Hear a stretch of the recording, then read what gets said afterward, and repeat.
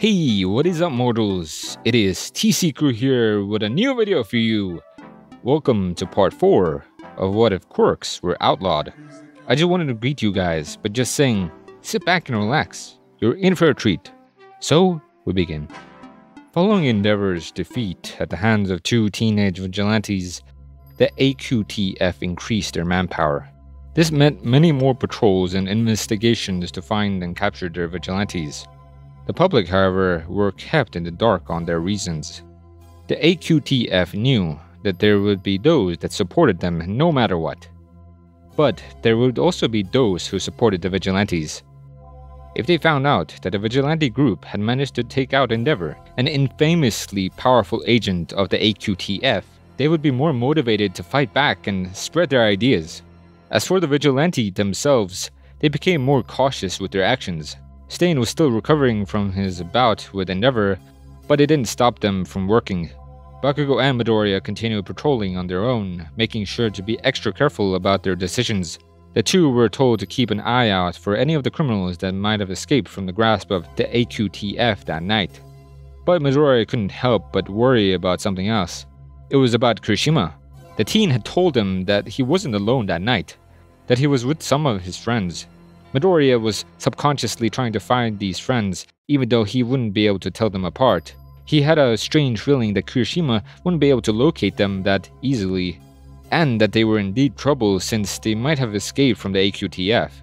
Nerd, don't go dozing off on me! The angry voice of an explosive blonde whisper shouted. Midoriya was knocked out of his thought as he jumped and looked at his mask-wearing companion. Bakugo looked at the slightly nervous Midoriya, getting more annoyed as he then turned towards the chaotic streets below them. Where are those damn crooks? How long do they plan on hiding? The blonde exclaimed aggressively, slightly cursing the criminals that they needed to find.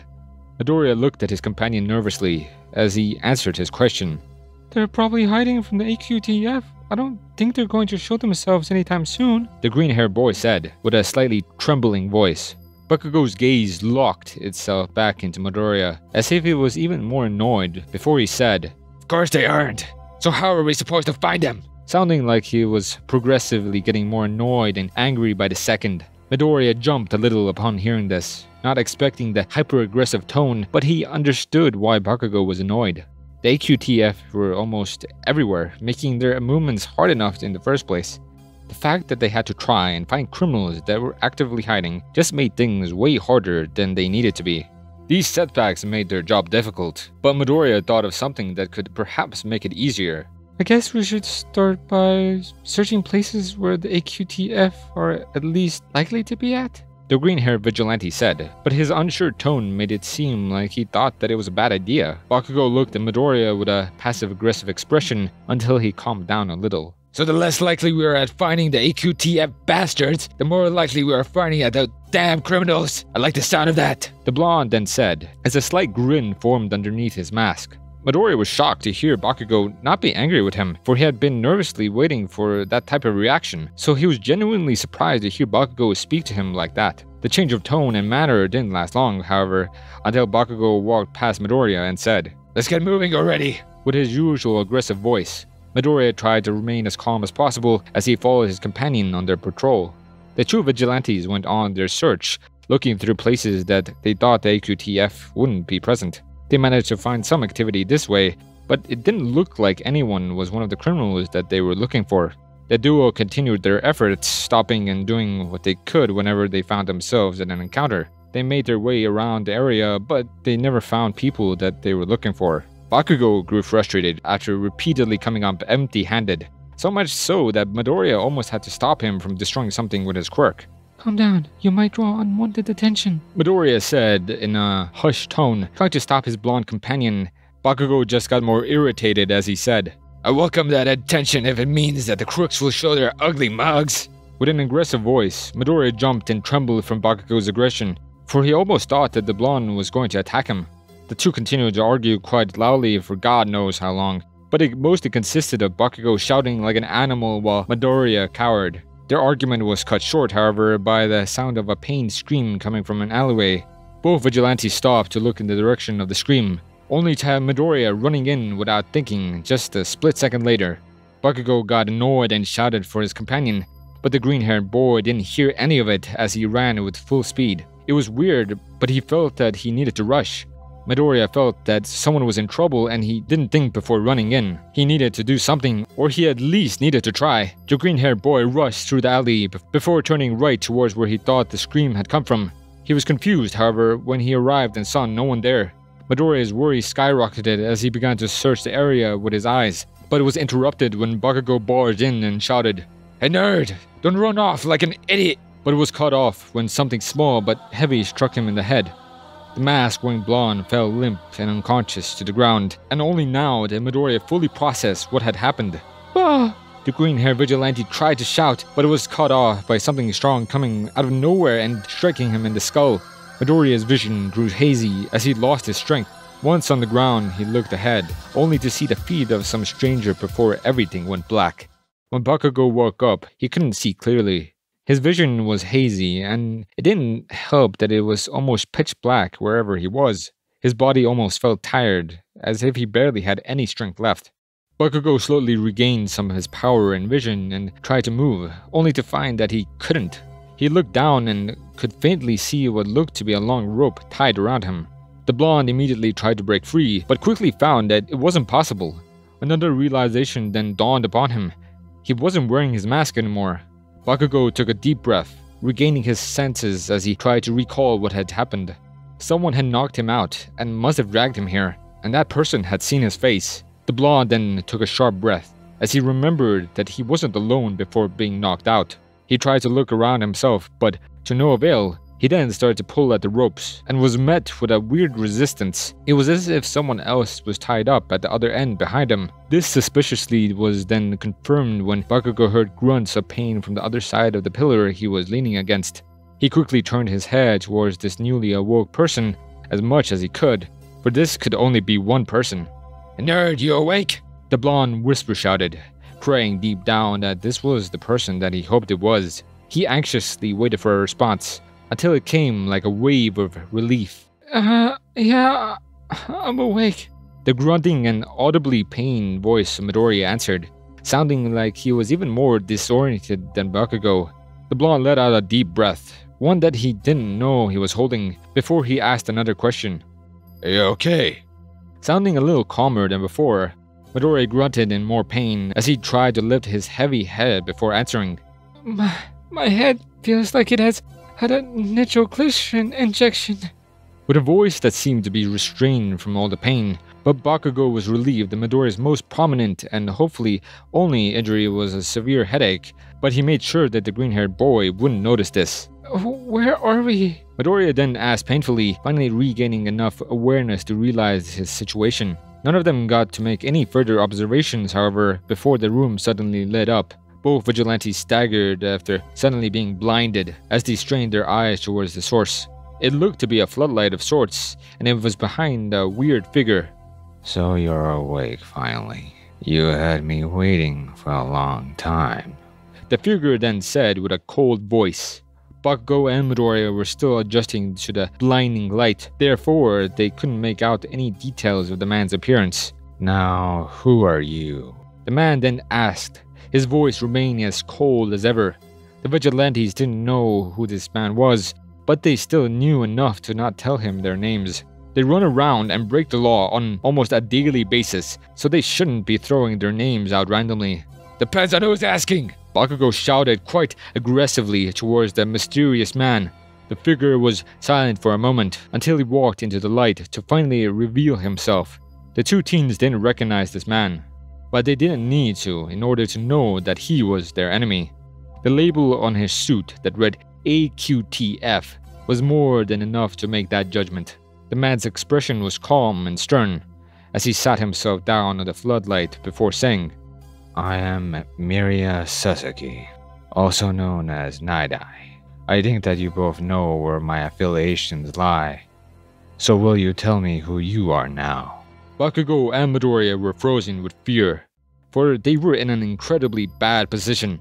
They had essentially been captured by an AQTF officer, and there didn't seem to be a realistic way of getting away. What makes matters worse is that they didn't know what type of quirk a Night-Eye has, and he has seen their faces. Bakugo tried to hide his panic as he tried to think of a way out of this. Their best bet would be to fight their way out, but even that came with its own problems. Night-Eye had taken all their equipment, making them unarmed if not accounting for his quirk. But to fight, they needed first to break free. And how were they supposed to do that? The Blonde could feel himself panic more until the sensation of something cold and sharp landed in his palm. Bakugo was confused and tried to feel for it, only to realize that it was a small knife. He then turned his head towards Midoriya, who was looking back at him. The green-haired boy was hiding his panic as well, but he was calm enough to do something. Bakugo quickly realized that Midoriya must have taken inspiration from Stain, and hid a small knife so far up his sleeve that Night-Eye couldn't find it.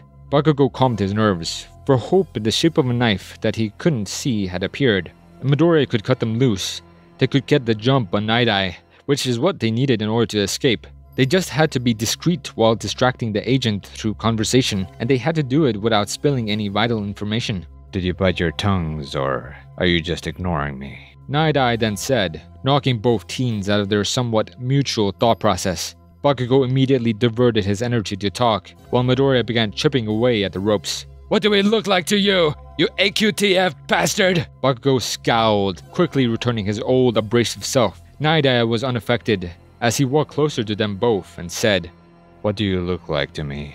Does law-breaking, pathetic, mask-wearing brats with attitude ring a bell? His cold voice never changed in the slightest. Bakugo got more angry upon hearing this, and he could tell that Midoriya didn't like it either.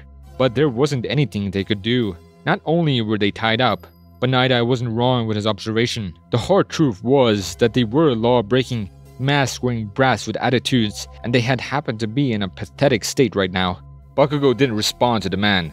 He just grunted to show his distaste. Night-Eye was still unaffected, however, as he continued by saying, I think the two of you already know this, but it was reported that Endeavor was defeated by a group of vigilantes. Not only that, but the prime suspects right now happen to be two mask-wearing teenagers. Just as coldly as before, both Bakugo and Midoriya could feel themselves sweat nervously, but they did their best to hide it.